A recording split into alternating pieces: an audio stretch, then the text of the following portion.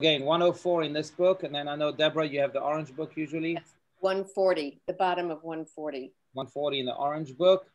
And the white book, anyone? No? Okay.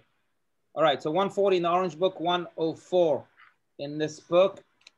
At the bottom of the page with the paragraph, as Gila mentioned, it starts with even though. So, all right, just to recap very quickly, we were speaking about the search for oneself, for the deeper self, and how this question is really a question that ought to be asked throughout life. And it's probably the most essential question of the human existence. Who am I? And who am I called to be? Now, of course, this question also has another side to it, and that is, where am I? Because who am I focuses only on the I.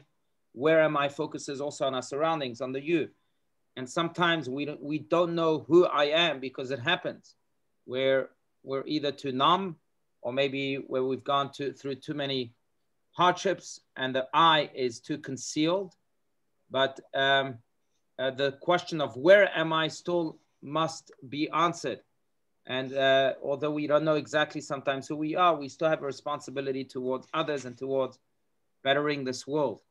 That's an idea that we shared. Another idea, one last point that we shared and we spoke about last time, and that is that, we spoke about masks, this idea of wearing different masks. And there are masks that are the antidote to the I, and there are masks that actually synchronize or harmonize well with the I. And the goal of life is not necessarily to not wear masks, but rather to wear masks that are in sync with the deepest I. So for example, if the deepest I is a soul, as it is by each and every one of us, the deepest I is a divine soul, then wearing a mask of goodness, of doing good, of smiles even, of spreading joy, that mask is a mask that is in sync with the I. Other masks might not be in sync with that I, and therefore should be abolished. But wearing masks is not necessarily a bad thing. That was the big idea last time, as long as those masks, again, are completely in sync with the soul. So that was the big idea, I think, last time that we conveyed. Let's continue on with this paragraph here. Even though the question of the self, bottom of page 104. Does anyone want to read? I'll read. Thank you. Oh, thank you, Sue. Go for it, please. Even though the question of the self is one that has since the beginning of time been contemplated by many profound minds, it is not really a philosophical problem.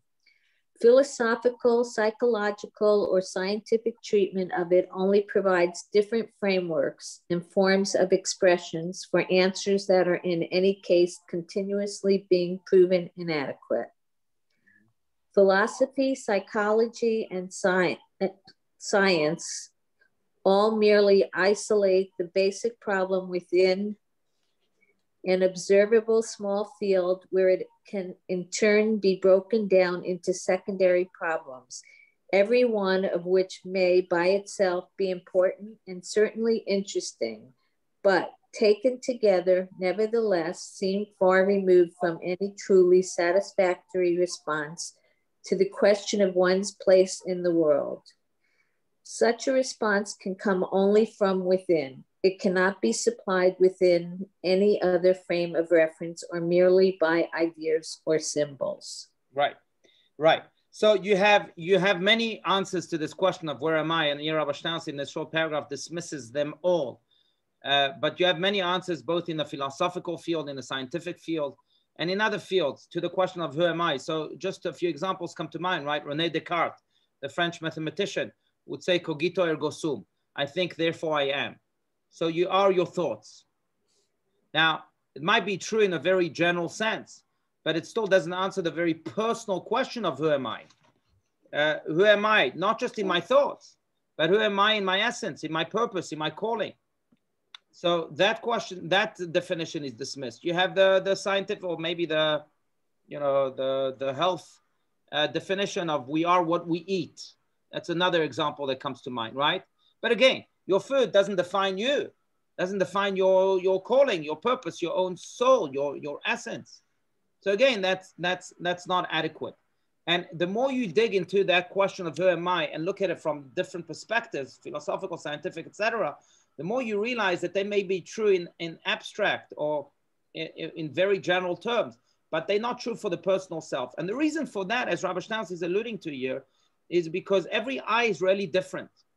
My eye is not the same as your eye. If there were two eyes, they were exactly the same, there really wouldn't be a need for a second eye. If someone's exactly like me in the world, then why the need for me? Then someone's already doing me.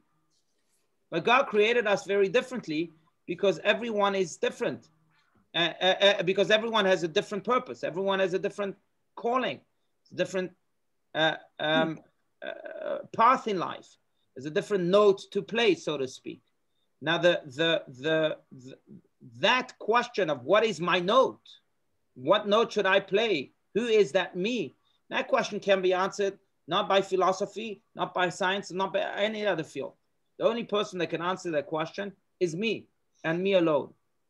And that's why, again, even though other fields may relate to this question, no one relates to them adequately when it comes to the very personal me, to my very personal self. Rabbi? Yes, please. Yeah. For some time, I've been wanting to do the accounting of the Omer. Yes. And I haven't done it yet, but I don't know why. But I mean, it would be just like me, very analytical. And it sounds like a little bit about like what you're saying to really get to know yourself. Right. First of all, the counting of the Omer is coming up after Purim, right? Exactly. Yeah. After second night of Passover. So it's never too late. Yeah. I would love to do that. Right. Yeah. But secondly, you're right. The whole idea, mystical idea of the counting of the Omer, those of you who know this beautiful custom between Passover and Shavuot, custom is to count every night. Yeah. Right. And every week too, the 7 weeks, is in order to really self-refine, to refine ourselves and to engage in introspection and to really focus on every attribute of the soul. Altogether, there are 49 attributes. There's 7 general attributes, but each attribute includes the other. So 7 times 7 is 49, which is the number of days between Passover and Shavuot. And therefore, each and every day of those 49 days, we focus on a different attribute and we try and refine it. And you're right. So that exercise that occurs during the 49 days of the Omer, during the counting of the Omer, is very much in line with what we're speaking about, because it's an exercise to really get to know ourselves and to, in a way, actualize, ensure that every side of ourselves is actualized. So yeah, good point. Yeah. Hey, Rabbi? Yes. Rabbi, I just wanted to say to Ilona that there are books on it, but there's also an app for counting the Omer. Yeah, I think I have it. It's a little book. It's by, I can't think of his name, but it's Rabbi Simon Jacobson. Yes, I have that. I think that's what you're referring to. That's correct. Yeah. There's even an app on the phone. Just saying. Right. Yeah. Is it best done individually, or is it something that you could do together, or somebody have either or? And you know what? Now you inspired me, because I know Rabbi Simon Jacobson was here last year for the Soul Conference. Yeah. And I've developed a very close friendship with him, and maybe we'll invite him to Zoom with us and speak about those 49 attributes for the counting of the Omer. That would be lovely. That would be great. Of course, the best resource we have, Ileana, is Rabbi Allouche. I mean, he's yeah. No, I would disagree, but thank you, Hannah. No. Well, how many people agree with me? No, okay, thank you. Stick to admitting people on Zoom, not. I am. All right. Okay. But I just want to, speaking of those 49 attributes, which is, by the way, it's true that this is an exercise done during the 49 days of the Omer, between Passover and Shavuot. But we don't have to wait for the Omer to focus on the 49 attributes. Right. But speaking of the 49 attributes, I will say something that speaks to this question of who am I? And that is that, it's interesting to note because we are, as we said, every one of us is different, but we're also different in the amount of dosage God gave us for each and every attribute. What I mean to say is that, for example, there's the attribute of kindness, and there's also the attribute of justice. Now, some people are naturally kind. Some people are the opposite. They're naturally just and severe and very in the box and very, very measured. Now, that has a lot to do with who we are. Who am I, right? When you ask the question of who am I, you have to ask yourself, well, how much dosage of kindness did I receive versus the dosage of justice? Am I more kind naturally, or am I more just naturally? And I think that's why also the Kabbalist made a point to link the biblical figures that we know of to different attributes. So, for example, Abraham was the attribute of kindness. He was a man that was given a huge dosage of kindness. It was very hard for him to say no, and very easy for him to say yes, and to invite guests, to the point that he was so kind that the Talmud teaches us that when Abraham was alive here in this world, the angel of kindness came to God and said, I don't need to work anymore. He was retired because Abraham would do his work in this world. That's how kind Abraham was.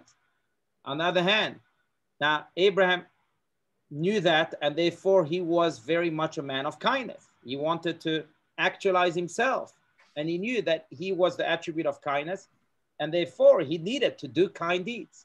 But on the other hand, knowing that also enabled him to understand something deeper, and that is that sometimes it would be hard for him to say no.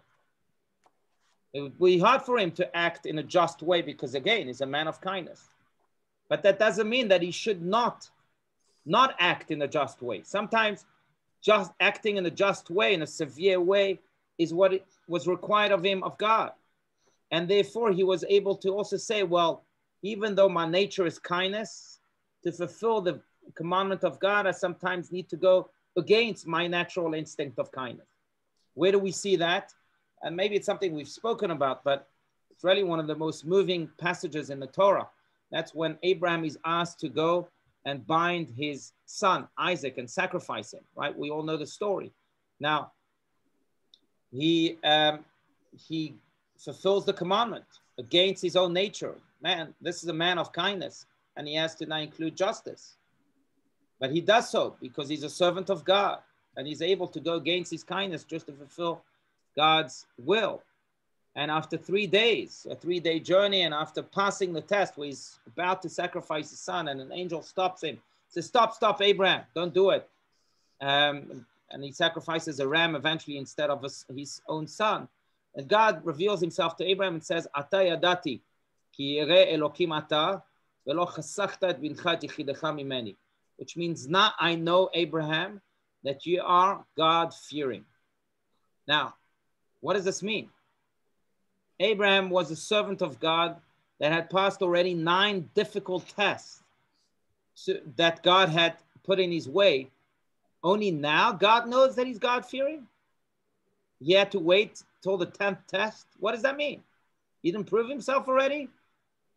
But the answer is because here Abraham in this 10th test had to go against his nature. His nature was a nature of kindness. He had to sacrifice his son against it. When God saw that, he said, okay, maybe all the kindness that you did until now was for your own sake, because that's your nature. But now that I see that you did something against your nature for me, now I know that you are God-fearing. Now I know that you're doing it for me. Now, why am I mentioning this example? Because speaking on the 49 attributes, again, everyone has to ask themselves, well, what's my nature? My nature of kindness. And we have to work with our nature, not fight it. Work with it. With people of kindness, then let's do kind deeds. But we also have to know and keep ourselves in check as we answer this question of who am I, and keep ourselves in check in the sense that we have to say, well, Are we doing this? Are we actualizing the me just for me, for my sake, just because I care about my nature or the pleasure that my nature brings me?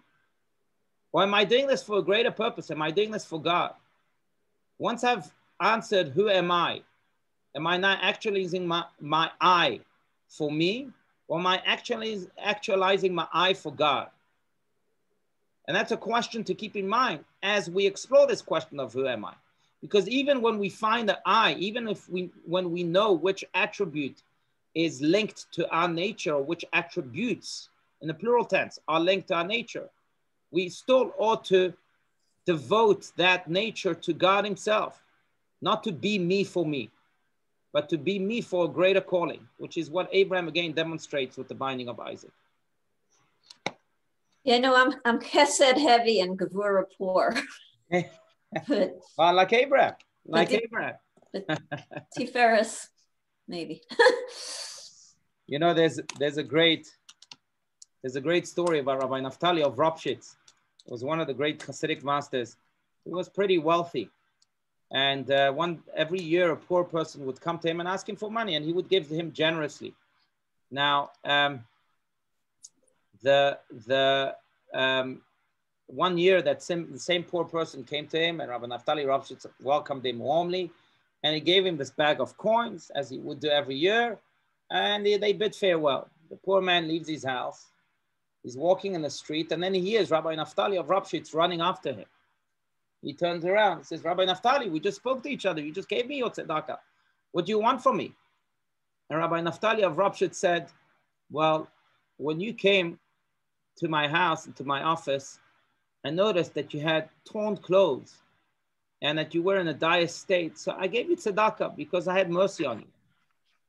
But now I'm running after you to give you a second bag of coins so that I can fulfill the mitzvah of tzedakah just for the mitzvah. Not because I have mercy, not because it's me feeling something. I want to do the mitzvah because it's God commanding me to give to the poor. So here's a second bag of coins.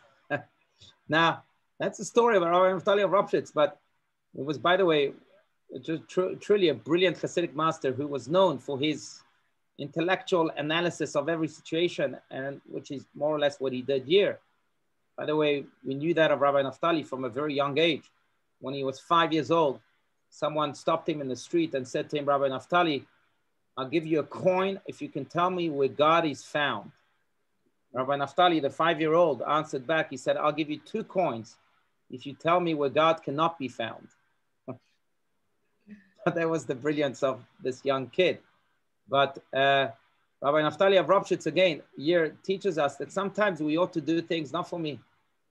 Even if it's good things, we ought to do them nonetheless. You know, have mercy of someone to actualize. But let's also remember, as I'm answering the who am I question, that we are not in this just for ourselves. Or in the words of Hillel the elder, if I'm only for myself, then who am I? Then what am I? Sorry. Okay, then it's true. What am I? I have to do this for a greater purpose. So I'm giving tzedakah maybe now just because my natural instinct tells me to do that. Let me give tzedakah also just because it's tzedakah, just because it's a commandment. And it's not an easy thing to achieve. Certainly not. But I think that's why, you know, to be as practical as possible. I think that's why every one of us, including myself, should do a mitzvah that's uncomfortable for us every day. Not just those that are comfortable, because those that are comfortable, maybe we're doing them just for us. But those that are uncomfortable, that we know we're doing it them for God, because they're uncomfortable. We wouldn't do them for ourselves. They're taking us out of our comfort zone. But maybe the way to do this, to achieve that level that Rabbi Naftali is speaking about, Rabbi Steinsaltz is speaking about here, is to do a mitzvah that's uncomfortable for us each and every day. Think about it. Rabbi, could I ask a question? Yes, please, Gila. I don't want to digress at all, but no, sure. In line with what you're saying, I recently heard a talk by someone that you may know, South African Rabbi Akiva Tats. Tats. Yeah. And he was talking about free will and Nikudat B'chira, the point of choice. It sounds like what you're describing is that in terms of mitzvot, in terms of our inclinations, our nature, yes, we could be more on the side of chesed, kindness, or more on the side of gevurah, of justice. There is a moment in time where the rabbi that you were describing took an action and he ran after the poor man. That moment was a moment of choice. And it sounds like that's exactly what you're saying, is that what's comfortable is easy. If we're wealthy and we give tons of money, it's pretty easy. But if we're not wealthy and we really dig in to offer funds to someone, that's a moment where we're really going beyond. And so is there any connection to this Nekudat HaBechira, the point of choice? It's pretty complex, right? Free will and all that, but I don't want to digress from what we're talking about. But in line with what you've said, is there anything you can add? Yeah, no, that's a great point. Look, I would add that the definition of Nekudat HaBechira, or freedom of choice, is that we live in a world in which we are sometimes forced to make a decision between choosing the right path or the wrong path. But the goal is not to be stuck in that mode of always having to make that decision between the right path and the wrong path. The goal is to be elevated to a higher level so that we are not, as we've spoken about, I believe in the past, that we don't have freedom of choice, but we have freedom from choice. What that means is that I am so refined, I'm so elevated, I'm so in tune with God that the wrong path doesn't speak to me anymore, doesn't attract me at all. And therefore, even when I'm facing, a crossroad between wrong and good, between the right path and the wrong path, then I'm not even attracted to the wrong path anymore. I almost automatically choose the right path, the good path. Now, in the context of who am I, and thank you for bringing this up, because I think that that's the ultimate goal, is to answer the question of who am I by saying I am God, not God himself, but I'm a piece of God. Now, if you know, and if you feel with every part of your body and your soul and your essence and your psyche that you are a part of God, then anything that is not godly, you're not attracted to. You don't want to do anymore.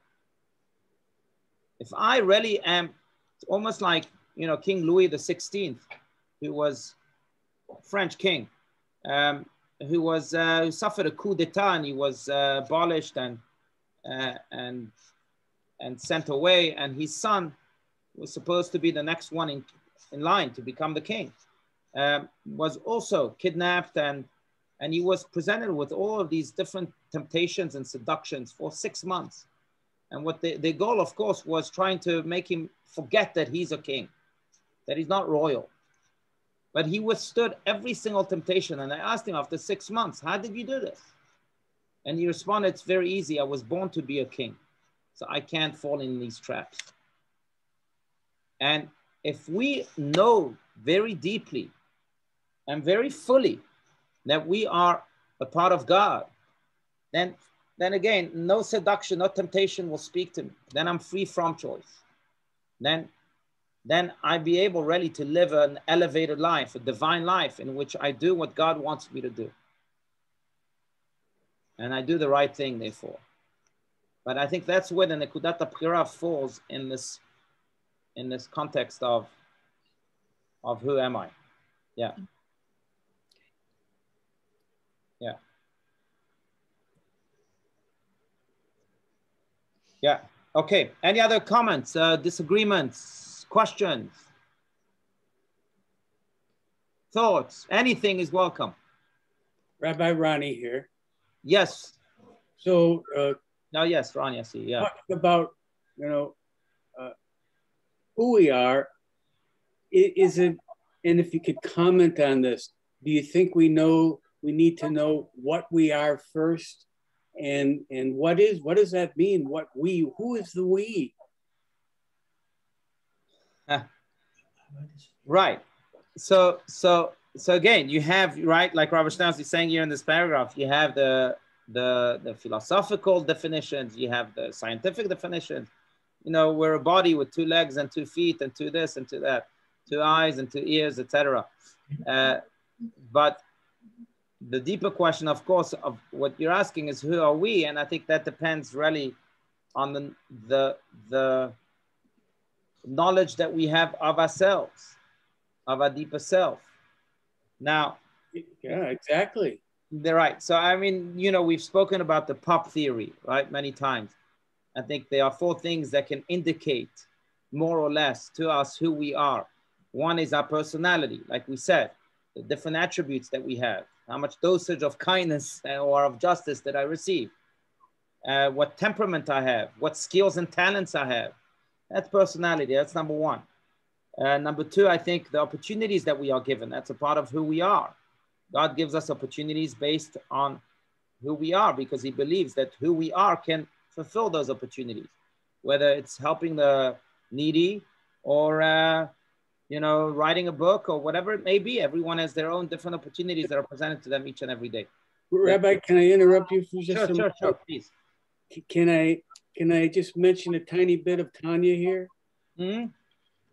So in Tanya, we talk about the godly soul and the animal soul. Right. And they're 2 distinct things, and yet they're both within our physical being. Is that correct? Mm-hmm. So, good point. So what are we? Who are we? We need to first decide what we want to be. Right. Good Thoughts point. on that? Good point. That's right. There's a lovely story about an 11-year-old. I think it was in Hoboken, New Jersey. Maybe I've shared the story before. Maybe I haven't. But who was who was saved by a fireman after a fire erupted in his home. He was left behind. His parents and his siblings were able to escape, but he was left behind, and the fireman came in, storming through the flames and rescuing him at the very last second. The next day, he went back to the fire station. He went to the fire station with his family to offer this fireman who had saved his life a gift, and to thank the firemen in general for saving their lives. So this 11-year-old, or maybe he was even younger, I don't remember, but he presented this gift to this fireman, and the fireman says, "No, thank you, I don't want your gift." The family says, "What do you mean?" "We'll give you any gift you want. Give you money, a ton of money if you need to, because you saved his life. And at the end of the day, his life is priceless." Fireman says, "No, you don't understand." And then he looks at the 11-year-old's eyes and he says, "Look, I'll tell you what type of gift I want. I want you to promise me that you'll live a life that was worth saving. That's the best gift you can give me." And in a way, we have to look in our own eyes, in the mirror, and through the mirror in our own eyes every day, asking ourselves, am I living a life that was worth creating? And, you know, the Tanya, you're right, gives us some good ideas, how to follow the divine soul and not the animal soul, so that we'll be able to answer that question with an affirmative yes. But it's a question we ought to ask ourselves. We have to make the right choices, like you're saying, Ronnie.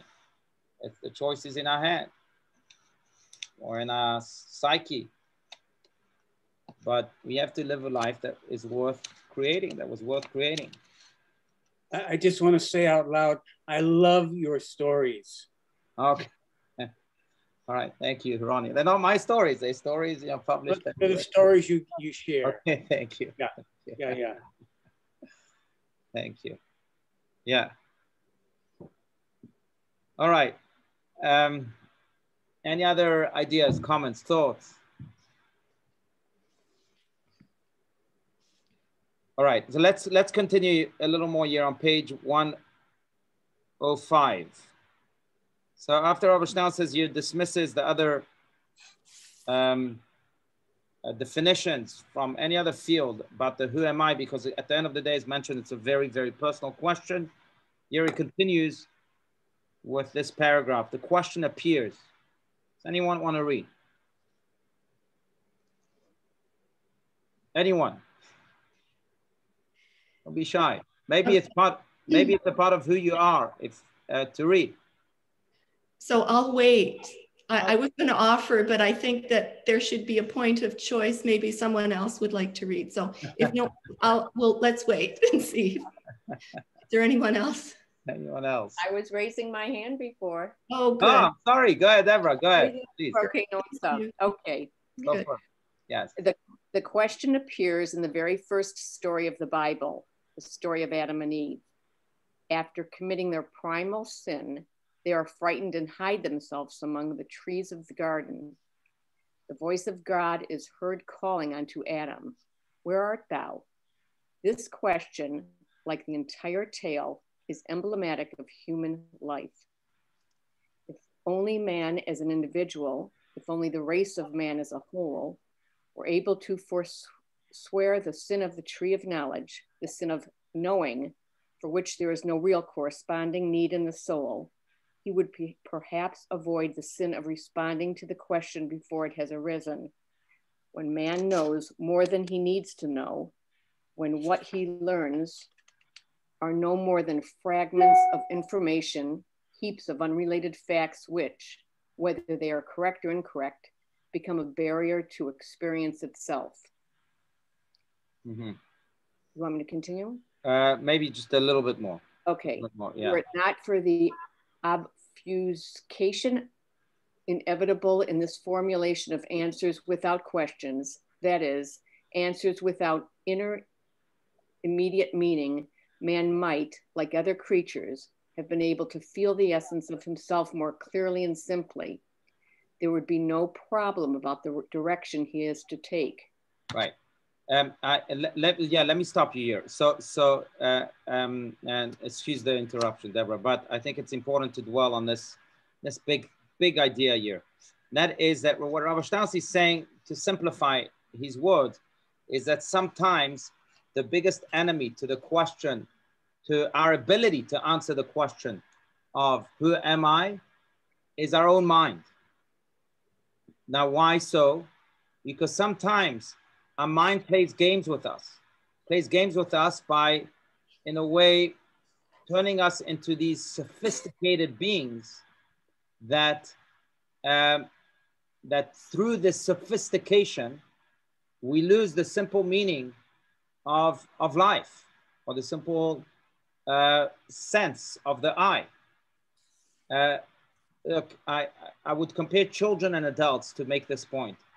I think children, in a way, are very happy beings. And they're very happy beings, I think, because they're much more in tune with themselves and with God altogether than adults are. What makes adults less in tune? It's the sophistication process that adulthood brings. That you start thinking too much, and you start filling your mind with all sorts of ideas and maybe confusion, that then you lose that sense of the I, and you lose the sense of life altogether. You know, I'll share with you, you know, I think this has very much to, I think one of the best, I mean, who am I to say what is good and what is best and what is less good or less, whatever it is. But one of the great articles of Rabbi Steinsaltz is called The Twisted Creature. You know what, I'm gonna Google it right here, and I'll attach it to the chat. But it speaks about the sin of Adam and Eve. There you go, I found it here. And I'm gonna attach it to the chat. But it's, and I would encourage you really to read it. But it's just so beautiful, such a beautiful piece. There we go, attaching it to our chat. A Twisted Creature. I just added it to the chat, but to summarize that article, which has a lot to do with this, is that Rabbi Steinsaltz asked the question of how come the Adam and Eve who ate from the tree of knowledge, that forbidden tree, weren't able to afterwards, knowing that they were going to be expelled from the Garden of Eden, weren't able to just go to the tree of life and eat from the tree of life, and then God could not expel them. Eating from the tree of life meant that you would live forever. What the sin of eating from the forbidden tree brought is that not only they were going to be expelled from the Garden of Eden, but also now Adam and Eve were going to die, that human beings had a lifespan. They could not live forever. So the question that he asked is that, well, all they could have done to prevent this punishment from kicking in was to go and eat from the tree of life, and then they would live forever, and that God could not punish them with a specific lifespan, because eating from the tree of life will make you live forever. Why didn't they just go to that tree and eat from it? And the answer that Rabbi Steinsaltz provides is a very powerful answer that has a lot to do with this, and that's because they ate from the tree of knowledge. What happened when they ate from the tree of knowledge? That they were so filled with knowledge, but knowledge that is so sophisticated, that they lost the simple sense of what life means and what death means, what those simple notions of life really are. And therefore, when they ate from the tree of knowledge, they started saying to themselves, well, maybe the tree of life is really not a tree of life. Maybe that punishment is really not a punishment. And then what appears to be so clear in the eyes of others was so unclear to them because they became so sophisticated. That's why this article is called A Twisted Creature. Their mind became so twisted through sophistication. Happens a lot in our society, as Rabbi Steinsaltz points out. I think that we've become so sophisticated that we've lost the meaning of I love you. What does I love you mean? Do you mean like me, love me? Do you really love me or you don't love me? What does a friend mean? Facebook came and told you a friend means that if someone accepts your friend request. Is that a friend? I mean, what does it mean? We've become so sophisticated, so twisted, that we've lost the simple meaning of notions. Simple meaning that, thank God, children still have, because they haven't been sophisticated so heavily with life and with this idea that, you know, knowledge is all that exists. And this is what Rabbi Steinsaltz is saying here in the 13 Petalled Rose, that Adam and Eve ate from that tree, and automatically it brought them so much sophistication and therefore so much confusion that God had to ask them, where are you? Because they did not know who they were anymore after eating from the tree of knowledge. And therefore, what Rabbi Steinsaltz is saying again is that sometimes the greatest enemy to the answer of who am I is the mind itself. Mm-hmm. And sometimes the remedy, and I'll just finish that. I don't know who said rabbi here, but therefore the remedy sometimes is to say to ourselves, you know what? I'm putting my mind aside. Let me try and not think about this. Let me just try to act with my intuition, with my soul, not with my mind. And sometimes when we live life like that, then clarity comes back. Then we're able to see things in a very pure and innocent way. What the mind sometimes, when the mind sometimes, you know, creates the opposite. But yes, who was going to say something? Rabbi, it's Mark. Yes. So you raised an interesting point in the sense that Adam and Eve pre-Apple had more of a animalistic soul. And forgive me, maybe that's the wrong way of saying it, an animalistic perspective, because they were not twisted by their sophisticated intellect or knowledge. I sense that if we, I mean, is there a sense that Adam and Eve pre-Apple had more of a base soul or a more of a higher level soul closer to Hashem? That's a good question because, you know, simple is sometimes seen as naive, or simple is sometimes seen as dumb. But there is a level of simplicity that is purely holy. Because I'm so in tune that nothing can get in the way.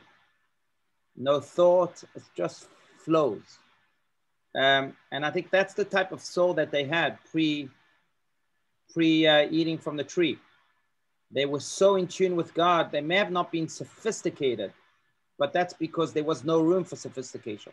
It's almost like an artist, right? We mentioned this example many times, but if you ask a performer what is the climax of his performance, he'll tell you when he doesn't feel himself. The music is flowing through him, or an artist that is just so immersed in his painting that it just flows. There's no room for thinking, oh, should I paint my brush this way or that way? There's no room for the musician to say, well, should I play this note as a staccato, as a legato, whatever it is? No, there's no room for that. It just flows. It's free of any sophistication. And Rabbi, when I think of, for example, an otter, a wolverine, whatever animal you think about, when they're in their space and truly being who they are not distorted by the intellect, the wisdom that we were talking about. There seems to be a parallel between the pure instinctive flow of an animal and the pre-apple state of Adam and Eve. Yeah, I would agree with that. I would agree with that. And I think there's something quite beautiful though about it. There is an aspect of that that's very holy, very pure, because it's so simple and flowing and unhindered, right? Yeah. I just wanted to raise that. It's just a thought that came to me. Yeah. So no, excellent point. Excellent point. Excuse me, Rabbi? Yes, Deborah, yeah. I just put a message in your thing. Oh. I'm a little, my heart is beating. What? I see that, yeah.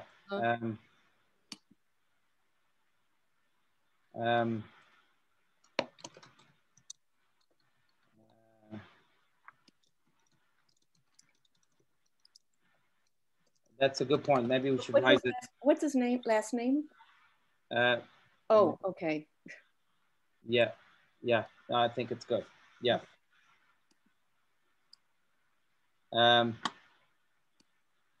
I responded to you, but actually it went to someone else. But okay, it's good. Thank you, Deborah, for pointing this out. Thank you. Okay. I just so going back to this big idea, I want to make a point. Again, I think it's a point that's mentioned in Rabbi Steinsaltz's article that I shared, A Twisted Creature. But just to use a different type of analogy, and I think that in a way, right? I mean, it's interesting to me because in this past class and the happiness hour today, we spoke about the idea of happiness and how people really work so hard for the pursuit of happiness. And then you go and you visit maybe a third world country and you see people really without means and without almost anything. And yet they seem to be the happiest people in the world. And you ask yourself, well, maybe everything that we're doing to try to achieve happiness should not be done, because these guys don't have all these things that we're trying to do, and yet they seem to be so happy. And in a way, I think that's also because these people understood what Rabbi Steinsaltz is trying to explain here. And sometimes using the mind can corrupt you. Sometimes all you have to do is just live life. And by living life without too much of the mind, you're creating for yourself this deep sense of happiness. I think that's one of the practical examples in the world where we can see that this exists, this idea really very much exists. That, again, when the mind is not so much in control, I mean, the mind is, don't get me wrong, right? And don't get Rabbi Steinsaltz is wrong. The mind, Rabbi Steinsaltz was named, by the way, once in a Millennium Scholar. He was a person, he was a walking encyclopedia. So he's not saying that the mind is not important. But what he is saying is that when the mind is overused, it can become very, very corrupting, a big obstacle. Sometimes we need to be able to put the mind aside and listen to the deeper self and go with it instead of what the mind is telling us. You know, I'll share just one more Kabbalistic idea about this. That is that it's interesting to note that the word for mind in Hebrew is, you know what, sechel. Now, sechel or brain, sechel. When we say that someone is clever, yesh lo sechel, he's got a mind. Or he's not clever, ein lo sechel, doesn't have a mind. Now, sechel also comes from the word shchol. Shchol in Hebrew, unfortunately, is used a lot in Israel to it means orphaned, right? People that are, I don't exactly know what the translation is. People that have lost someone have a shchol. What's the translation, Gila? What would you say? I don't know. You know, I was just struggling with that. I don't know. Yeah. No. So someone who's experienced a loss in their family has a shchol. So it's the same word, that orphan-like feeling and the word for mind. And that, in a way, I think is to teach us something that's very powerful, that the mind can be really a very good tool, but if it's overused or if it's used in the wrong way, it can create a sense of void. It takes away what you ought to feel, what you ought to really appreciate that you have. And that's what Rabbi Steinsaltz again is saying here. We have to know how to use the sechel in the right way. If it's used in the right way, then it can enrich our lives. But if it's used in the wrong way, then it can take away things that we ought to know that we have and appreciate that we have them. That's really the big idea here.